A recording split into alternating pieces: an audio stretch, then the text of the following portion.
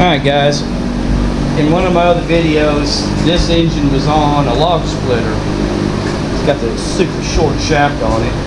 What we're going to do today is see if we can't get it to run and use the tank and carburetor off this 4 horsepower, because I know it runs. It might be a little iffy because the gas is probably kind of old, but I know that engine has been run fairly recently. So we're going to take all this assembly off and put it on here. Need to find a muffler for it. Hopefully the governor linkage will hook up. But this carburetor and stuff that was on this engine was just trash. The tank was totally worthless, full of rust. Carburetor was all corroded. The engine itself seems okay. I do think I got a stuck valve though. I need to bolt this down real quick before I go any further. But I think we can get the valve unstuck and make it work.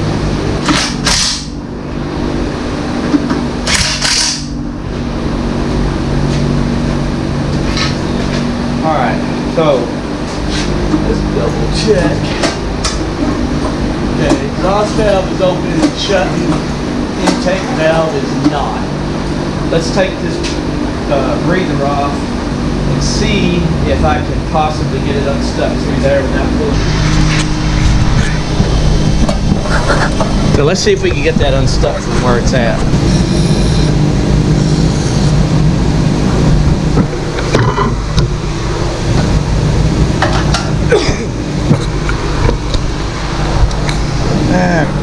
Hopefully you can see in there.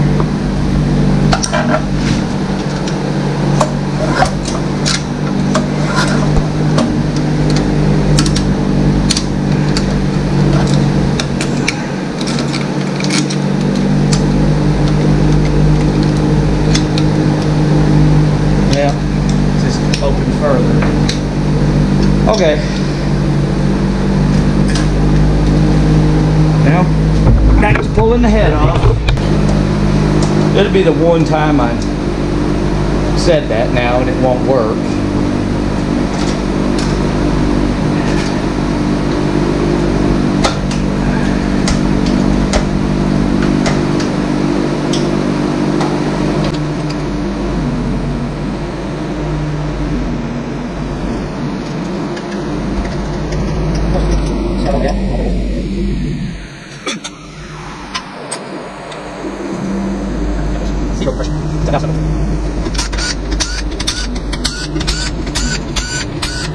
This is lost with very little use. That's why it's closed. Things black. Run battery. Yeah, that doesn't bad at all. I mean, this doesn't have hardly any carbon like that. Let's clean it off.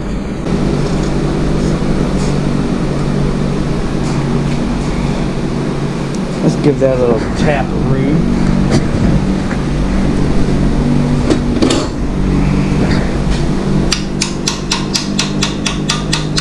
Yeah, I probably should have sprayed something down in there before I did that.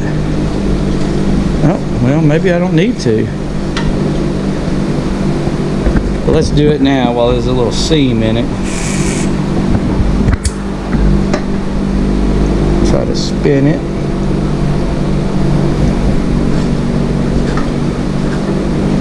Oh yeah. She's gonna run. Okay, so now that the valve's unstuck, we can put the breather back in. We'll clean all this up.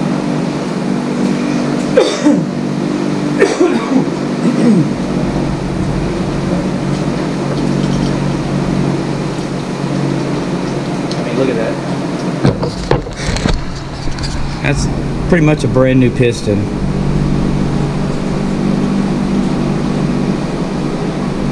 So let's we'll put the head back on it.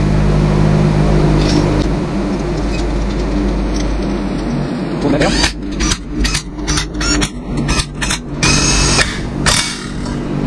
Voila!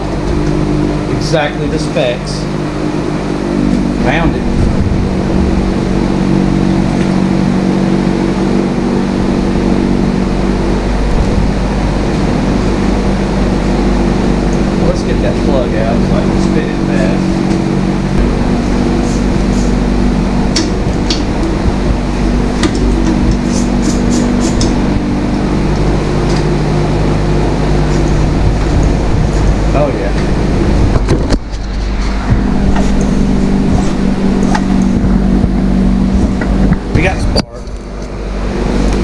gonna run.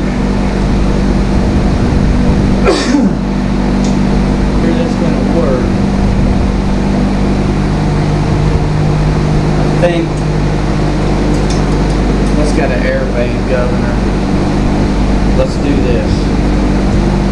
Let's take this back off and put that air vane governor on here too. That way I'm having to redo this later. I'm pretty sure.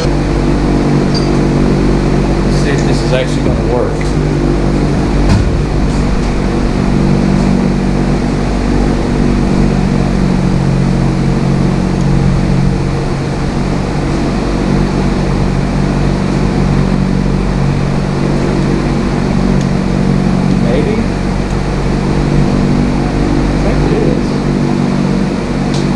Yeah.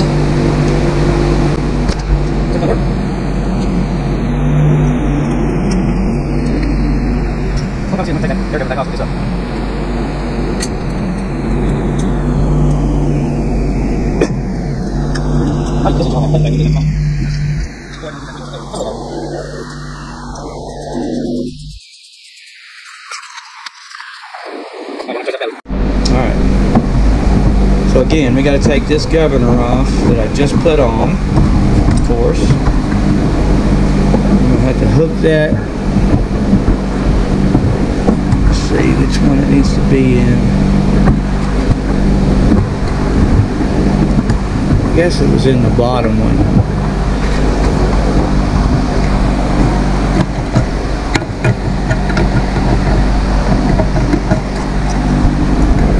Yeah, because it's closest to the engine.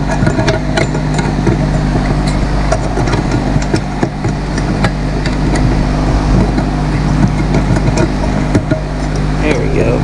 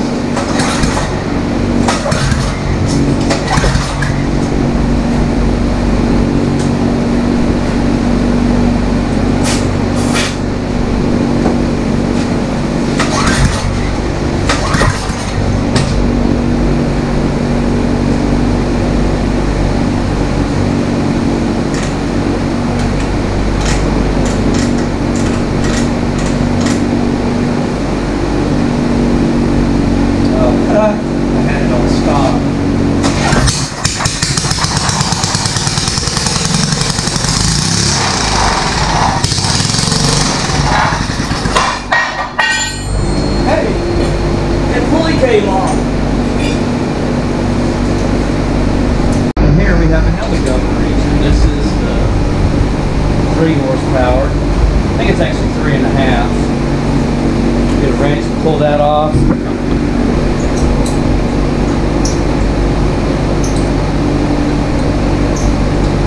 Okay, go get that compactor and bring it up here.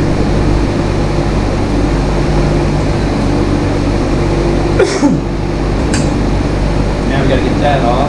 Things like, we're going to laugh, it seems like I've had it since before COVID, a couple of years ago, or more than a couple of years ago. I just get rid of it for a week or 2 or a month maybe, and then it's back. I don't know, it's driving me nuts. Oh no, wrong size. Let's see if I got to wide it down while I do a little test running.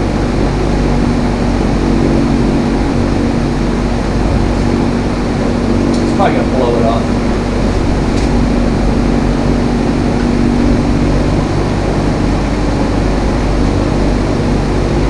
Little tack on that.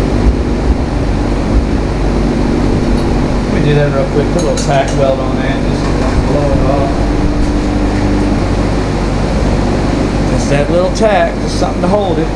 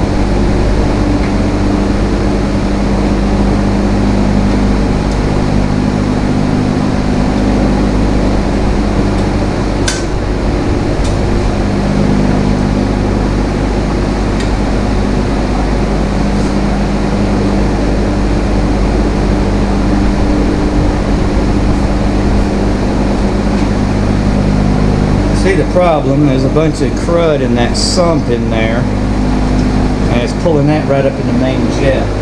So the diaphragm is probably okay. We're going to clean all this out, clean that up, and put it back together and flush the tank out, clean the carb out. Really need another gasket on it, but not going to worry about that today.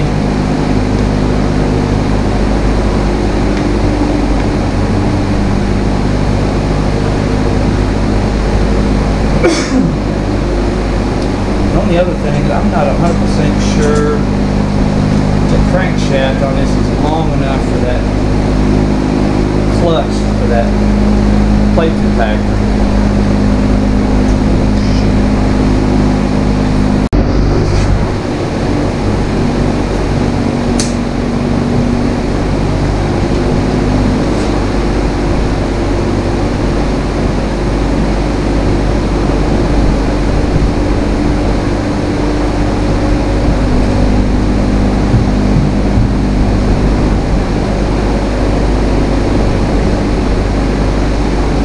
Battery in the pump's getting weak. Batteries. Well, that is a long way to go here too. Oh yeah. Battery's still getting weak though.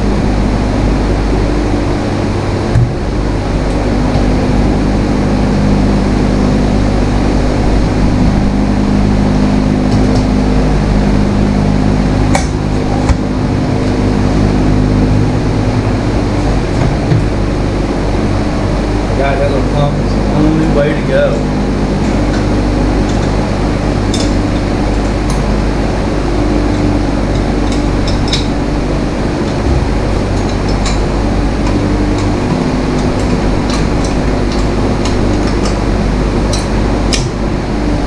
Now let's go see who's got the pump.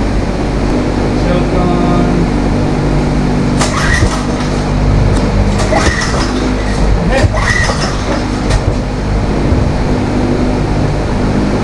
Flooded?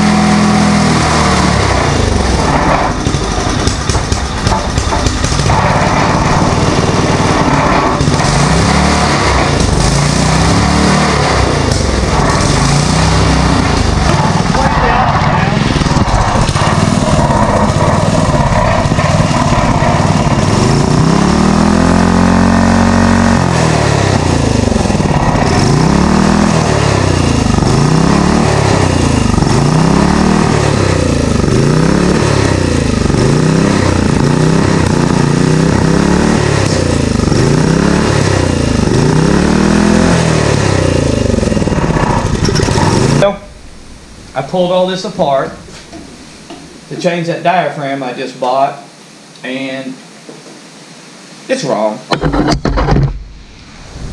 This is the diaphragm set I got,